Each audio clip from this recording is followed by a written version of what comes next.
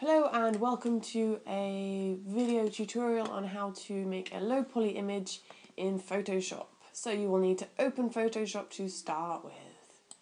Then you'll need to open up a file. I'm starting with an image of a fox. You can do the same, so we're just going to file and open. And hopefully you have an image of JPG saved already, so we're going to open that. We're going to do this with a front-on facing image, and you can do this with any image, but we'll work with this one as it is. So what you need to do to start with is just check your resolution of your image. So we're going to print this when we're finished, so we're going to go image size, and we're going to change the resolution from 72, which is internet size, to 300 resolution as pixels per inch, and hit OK. Okay, so that zooms in. We can zoom out by going View, Zoom Out, View, Zoom Out, or we can do the quick command tools. If you're using Windows, they'll be different to Mac. So, okay, let's just make this a big size as well here. Okay. Alright, so once you've done that, you're going to need to set up this grid. And to put the grid on, you can go View, Show, Grid, and you need a tick next to that Show thing. So if you click that, the tick will come, and your grid should come up. You'll also need to set up these rulers here. So you can do that by going View, Show, View here, Rulers. Okay, and that way your rulers will come up. So this might be different depending on what your settings are. The grid should look different, perhaps, to you. I'm happy with the sizes of the boxes right now for mine, but yours might be different. So you can change the size of the boxes by, if you're on PC, you can go Edit, and come down to the bottom, and there'll be a Preferences to click on. With my newer version, I have to go Photoshop Preferences. Once you're in Preferences, you can go Guides, Grid, Slices. And here, I want it to be one box for every centimetre. And that looks like that, because my image is a certain size. Your image might be a different size, so it might look differently. Roughly, you're looking for about that kind of feel. We're also going to divide our face in half, because we're going to only do the technique to half the face, then we're going to flip it so it's symmetrical. So I'm going to click on the ruler and drag, and I'm going to pop this line right down the middle of my face, like this. Okay, so I know that's where I'm working from. What you'll also notice is that if I click on here, I'm able to select that line again, and I can move it if I'm not happy with where it's set. What you'll notice is that at the moment my line has stopped at the edge of one of those boxes. Okay, that's because it's snapping, and we want that to happen throughout this technique, so we need to turn that on. So we can go View, Show, Snap.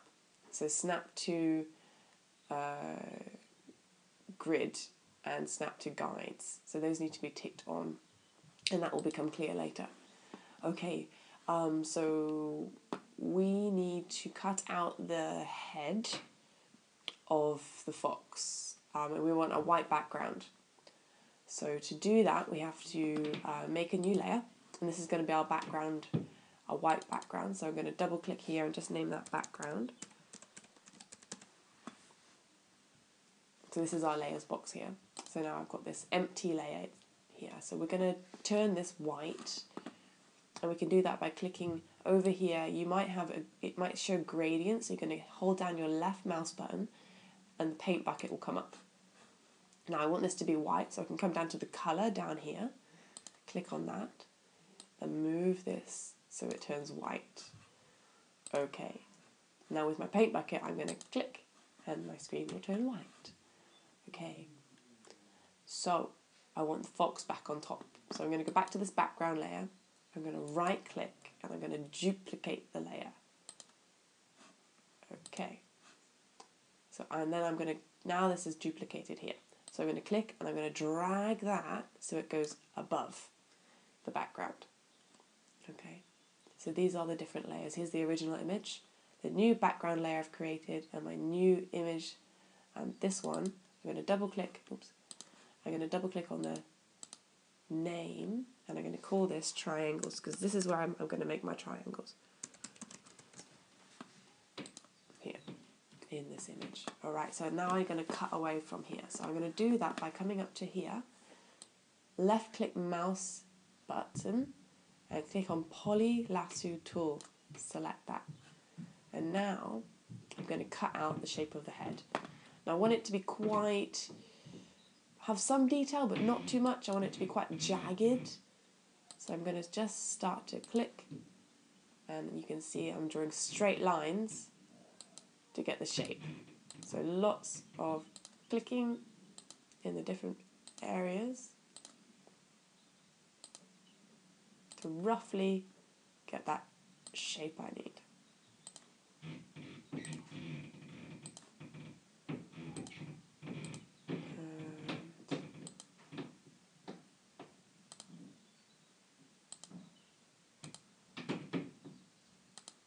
Just all the way around, keep going.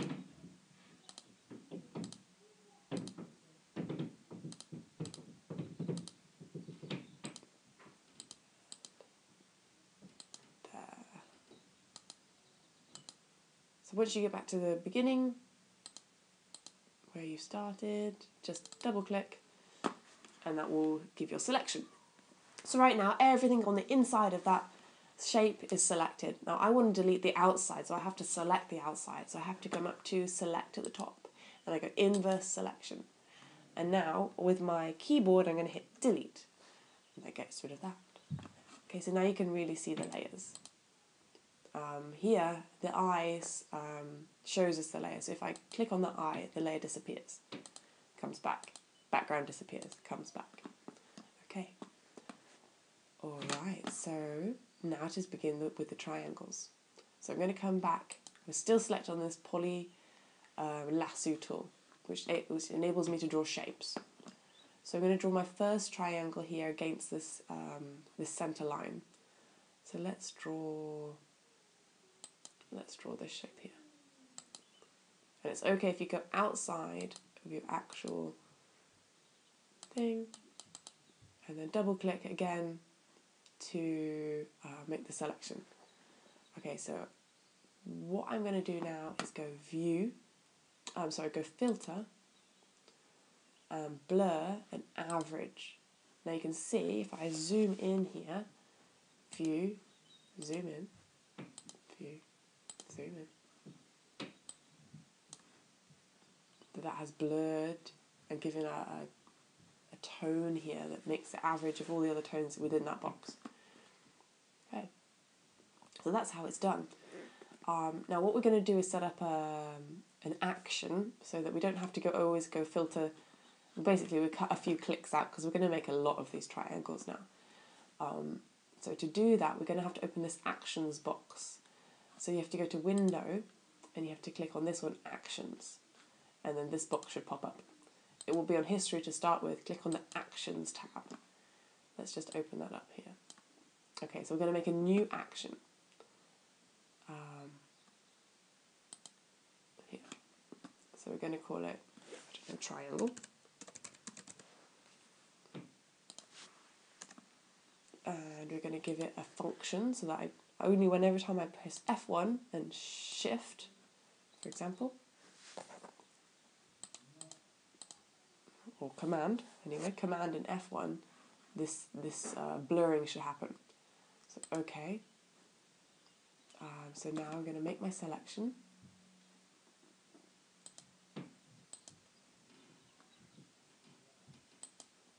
So I'm going to draw a triangle. And when I draw over my triangles, I'm looking for things that are of similar tone. So this whole area here looks similar. There we go. And it's okay if it overlaps a little bit with the previous one. Let's zoom in there. Okay. So I've got that selected, now I go filter, blur, average, and there we go. And I'm going to stop recording. So hit stop here. So that is what we want to keep doing. So if I do that again, I'm going to choose an area that I want to make a triangle out of. Let's say here. And this time, if I hold down Shift, oops, undo, edit, not like that, step back.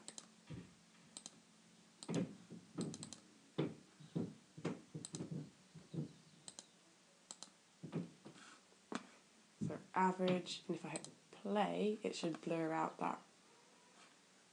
Okay. Great. So each time I hit average and I hit play, that should work. Alright, we'll do one more time just for the demo. Let's come down here. Let's do this triangle here. That looks like the right kind of tone. And then there. Great. So that's it. That's how we do it. So keep going. Keep trying to make triangles. Look for tones that are similar together, and until you fill up half of your image. Okay, so once that's done, you're going to come over to, so it should look like this. So here I have half of my image selected, finished with triangles. So I want to duplicate that and switch it to save me doing the whole thing. I'll just copy and paste it. So here I'm going to go back onto my triangles layer. I'm going to use this box and make a selection using this box. So just drawing over everything on that side, like so. Now I'm going to edit, copy, edit, paste. And what you see is that half of that layer has duplicated. So let's put that back on top for where it came from, because it's just moved down ever so slightly. So I'm going to click on that select button. I'm just going to drag that back up so it sits perfectly back on top. There. Great. Okay, from here, I'm going to grab this arrow and I'm going to flick that over like I'm turning a page. And I'm going to sit that back on top of there. Now you can see that the fox actually isn't a symmetrical fox. So I can show you what to do there to hide that original background. So pop it on to about where you'd like it. There, looks good to me. And hit enter when you're done.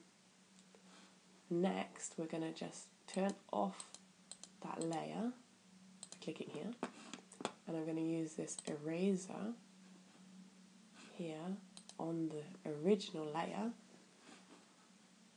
and I'm just going to rub out any bits along that side that was poking through. You can change the size of the eraser here by right click and that box will pop up. So I'm just going to rub out there.